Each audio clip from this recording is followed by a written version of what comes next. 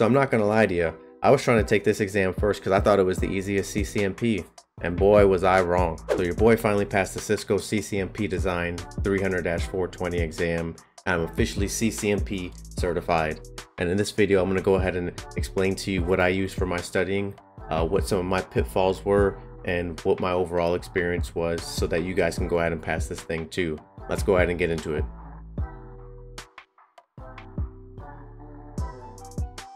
I want to go ahead and start this video off by thanking God, because if you saw my last video on this exam, you know dang well that I needed all this distance I can get. So I want to thank him for blessing me with passing this exam finally, because I've been stressing. But anyway, so on Saturday, after failing 2 times before, I actually passed the Cisco CCNP 300-420 exam. Let's go ahead and actually get into the study materials. So I took about 6 to 8 weeks of studying, and my 3 primary resources were the OCG by Steve Jordan and Anthony Bruno, a second edition of course, along with the Designing Cisco Enterprise Networks course on CBT Nuggets by Jeff Kish, Keith Barker, and a few others, and then also the Cisco Technical Design white papers, which came in clutch.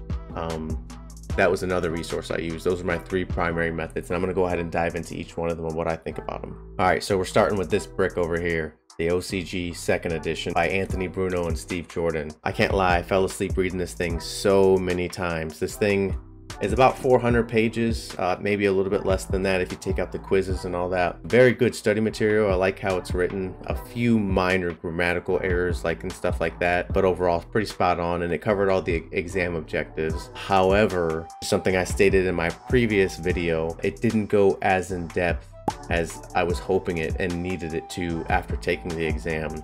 I had said that previously, but that was also because I hadn't gotten through the book when I took the exam the first time. But after actually getting through it and attempting the exam again and then failing again, I definitely realized that it didn't go as in depth as I needed it to. It's a great overall study resource. If you just want to get through everything, you're a good reader, and you primarily use reading, I would definitely recommend it. However, reading is not my favorite. I actually like looking at a video series, which is actually what I use next, which was CBT Nuggets, and I'll go ahead and get into that as well. And now that I actually passed the exam, I want to actually give away the OCG second edition to somebody. So go ahead and drop a comment down below and like this video, and I'm gonna be picking one random guy or gal who's studying for this so that I can send it to him for free. I appreciate you guys' support. Plus, I'm ready to get this damn thing out of my house. I've been staring at it for so long. I want to get it out of my sight if I can. So I want to start off by saying CBT Nuggets has always been my primary go-to.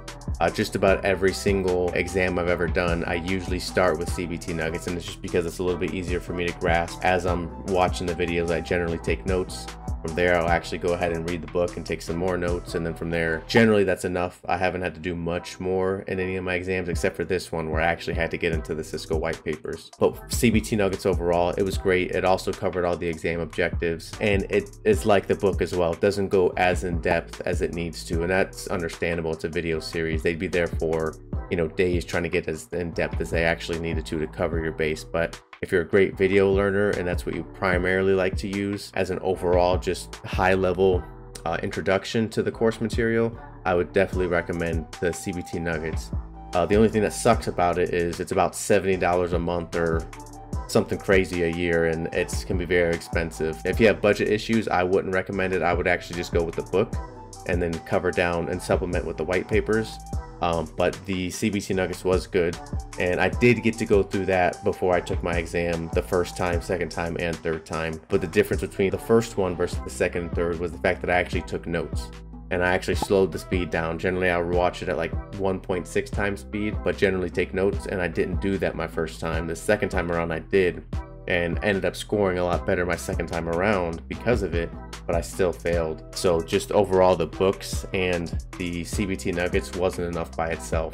Definitely going to want to go ahead and use the white papers, which is my third study source that I'm going to cover. So the Cisco white papers, which you can easily find, they're all published on ciscosupport.com or something like that. I'll leave the link down below. But just about every single exam objective that they have on any of their tests, they actually do have some sort of design for the technology. So if you're looking at, you know, MSDP for multicast or SD access, they've got some sort of technical design guide, which is actually very in-depth. Generally, they're around 10 pages. Sometimes they're a little bit more or less depending on what it is. If it's something specific like MSDP, it's only going to be a few pages, and I'd say maybe like 5 to 8, but some of those are actually going to be like the commands, so you don't even really count those because you're not really worried about configuring it at this point. But SD access, that can be a little bit longer. That can be like up to 20, 30 pages or something. But they are very great, very in-depth. And generally a lot of them will have bullet points and stuff that's underlined or bolded, which is what they expect to be like key things that you're going to want to know, and definitely will help you prepare for the exam. So definitely if you feel like you're not as in-depth in a specific area, I would go to the white paper for that. I know it sucks. I didn't want to do it, but after the first and second time of failing, I realized that I needed a little bit more in-depth knowledge. So I went ahead and actually looked at the white papers, and they are very helpful. I would highly recommend it. If you can only do 2 resources, whether it be the video series or the book, then I would supplement with the white paper, and I feel like you're going to be good. Honestly, even if you use the white paper just by itself, white papers for each subject, you might be fine off of that if you had to ask me. But I generally would always use 2 resources just because some people learn better based off of the OCG book or CBT nuggets.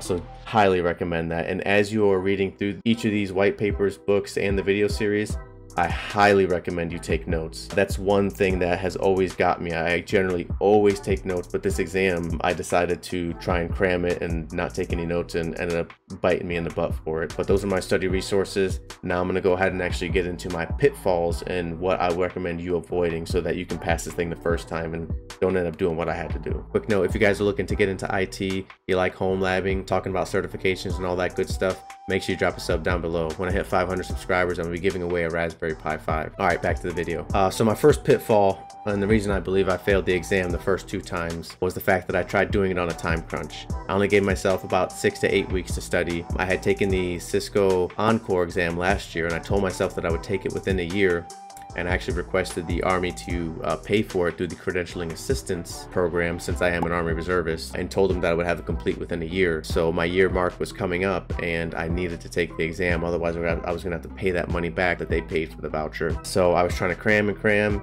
and I didn't give myself appropriate time to study, and I'm pretty sure that's what led to me failing. So I would definitely recommend, if you're not on a time crunch, just go ahead and take an additional time to do it. That being said, you're also going to want to go ahead and make sure you're actually writing notes, at least for me. So every time I study, I always write notes, and it's generally just so that I can refer back to them, you know, a day or 2 later, once you've already watched another 20 videos or read another 20 pages. You kind of start to forget some of the other stuff that you previously read. So I always write notes, and I did not do it at all this time around. So I would read a chapter, and maybe 2 days later I'd be on, you know, 4 or 5 chapters later of the OCG, and I wouldn't even remember what the first chapter was. So I definitely recommend writing notes, because what I started doing around my 2nd to 3rd attempt was actually, anytime I would learn something, I'd write notes on it. And then before I started my studying for the day, I would actually go through those notes.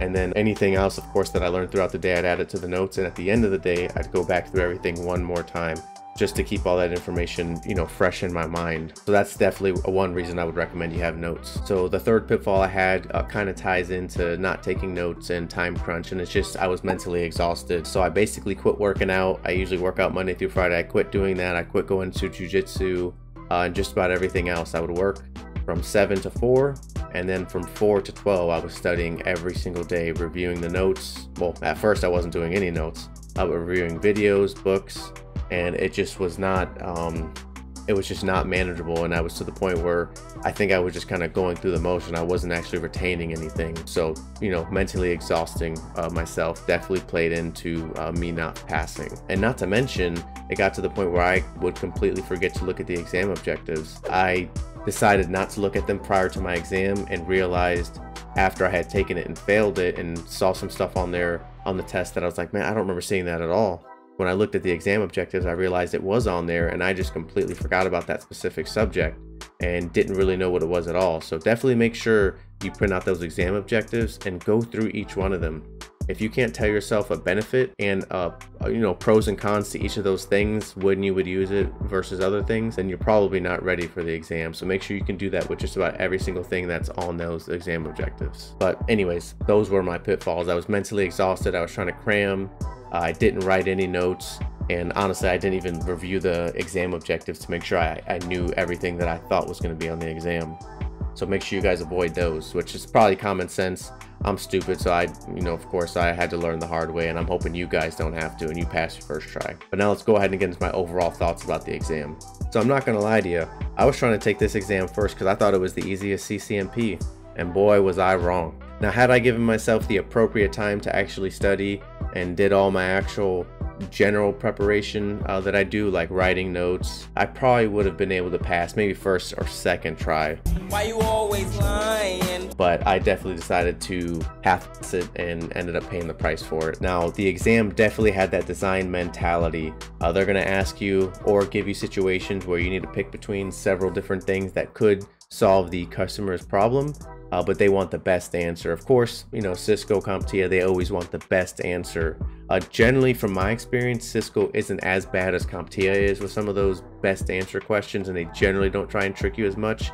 But given the fact that the Cisco CCNP design is a lot more ambiguous, it's not just, what is this, how you configure it, what are some potential troubleshooting like you would probably get with the routing and switching. It does make it a little bit harder because it is kind of ambiguous. However, it definitely, holds true to what its name is, design. You definitely have to understand, and I think it's very beneficial, especially if you want to be a consultant, stuff like that, or you're just a network design engineer. Definitely recommend the Cisco ENSLD exam, and I definitely did enjoy the overall process for it. Why you always lying? Taking the exam with Pearson VUE, it was a lot better than my previous video where I ended up waiting about 2 hours just to do the test. Make sure you check that out if you want to hear more about that. As soon as I got into the queue, I was already next in line. That holds true for my second attempt and my third attempt. I scheduled them both on Saturdays around 10:45 to 12 for both of those exams, and I was next in queue as soon as I arrived both times. So it was a lot better than that first time. I don't know what happened that first time, and I generally don't have that issue with Pearson VUE questions. Overall, time constraints, so you get 90 minutes to take the exam, and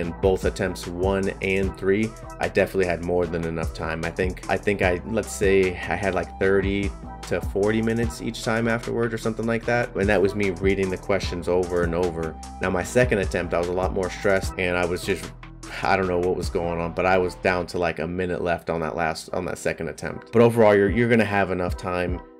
Definitely go ahead and make sure you read the question over and over. There's going to be some times in there where there's that one word that changes up the answer, so make sure you're double checking and triple checking. You definitely are going to have enough time. But those are my overall thoughts on the exam. I thought it was a great experience overall. Of course, failing twice sucked, but the Cisco CCNP design is definitely on point if you ask me. So what's next for me? Well, through my job, I actually got a voucher to take the PCNSA, the Palo Cisco Certified Network Security Associate. So I'm actually going to go ahead and start studying that a little bit. Since it's not needed and it's nothing very serious, I'm just going to take my time on it. I've deployed a Palo Alto VM in my ESXi labbing environment, as well as an F5 as well, because I'm doing some stuff with that right now. So I'm just going to take my time practicing with that, and I think I'll try and go through a video series on CBT nuggets and then eventually take that. But other than that, I also need to refresh on my Python. It's been several months since I actually hit it, and I want to actually get back into that. I was using Scraply for some network automation. By the way, if you guys want to see any videos on basic, network automation with Python, let me know. I can maybe create some, and I can probably get you up and running, creating basic Python scripts in less than 20 minutes. But other than that, just those studying, and then just getting back into life. I spent so much time studying. I just want to get back to working out, getting back into jiu-jitsu, and honestly doing some more YouTube, just so I can kind of get this channel going more and helping out people. Plus I just like doing the labs and stuff like that, and recording. It's pretty fun. So that's all I really got going. But that's about it. That was my experience overall with the exam, my thoughts. If you have any questions, of course, drop them down in the comments down below. Obviously, I'm not going to give away anything that would violate Cisco NDAs, but definitely let me know if you're studying for the exam or what exam you are taking now. What might you want me to cover next? And yeah, I'll see you in the next video. I appreciate your guys' support, and take it easy. Peace.